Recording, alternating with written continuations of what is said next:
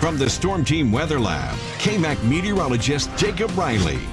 Well, good Thursday morning, South Plains. We are waking up to some pretty dreary conditions out there. We've got a lot of fog, mist, and drizzle this morning. So if you're looking for an excuse to stay home today, there you go. It's pretty miserable out there as we get things going here towards the end of your work week. That's some good news.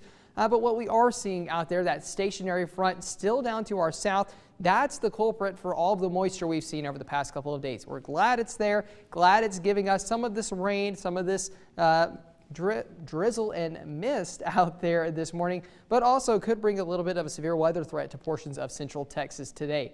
Back home right now, beginning to see a few more areas of green pop up on our radar, indicating some more showers are beginning to develop this morning. You can see those near Crosbyton and Crosby County, and then back up towards Lamb County, a few of those occurring near Littlefield, some over towards Morton there in Cochran County as well. Over the past 2 days or so, we've had a decent amount of rainfall off the Caprock here into the rolling plains from Post towards Lake Allen Henry and back towards Jayton. But notice western areas pretty dry, and unfortunately, some of those western zones may not see a drop of rainfall, or at least any measurable rainfall. This morning, we told you it's foggy out there. This is what it looks like from the top of our tower here at KAMC Studios. We are looking back towards the west, but again, that camera is a little elevated, so it's right in the thick of that fog this morning. Visibility issues, or rather visibility mileage, is ranging from about a half of a mile to around 5 miles across the region this morning, so just be careful and keep those headlights on low beam.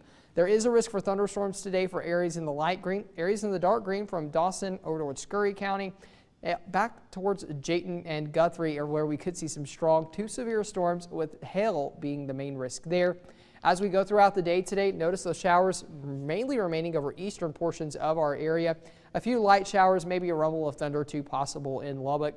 Then over this evening into the overnight hours, we begin to clear out in terms of rain showers, but we're going to keep that fog around.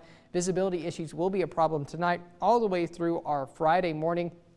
And by early tomorrow morning, we could see maybe a few more isolated showers over northeastern zones. Highs today gonna stay below average. Notice area-wide only ranging from the upper 40s into the lower 60s.